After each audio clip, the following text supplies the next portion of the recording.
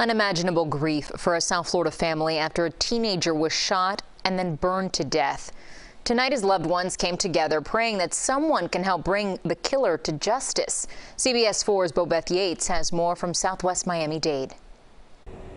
Candles are burning off in the distance, marking the spot where the 18-year-old's body was found. And now the police is asking the community for help. Neil Carell's family and friends couldn't hold back the tears. The group came together for a vigil honoring the slain teen. It just doesn't feel real. I still don't know what to think, and just thinking about Neil not being with us is just, I don't know what to say. It is devastating. It's devastating. Crime scene tape now marks the entrance to the trail where Neil's body was found. According to police, the 18-year-old was shot, then his body was burned.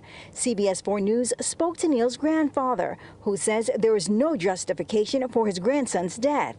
It's not just me, his mother, his grandmother, his aunts and uncles and siblings. We're all going through terrible pain.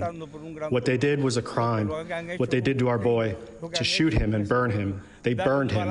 He didn't deserve that. Neil recently graduated from high school and was interested in going into the Army. Now his family says it's more than his dreams that are cut short. He was just such a good person, really. Like, he had such a good heart, and he was a young kid, and he just was so accepting and loving, and he's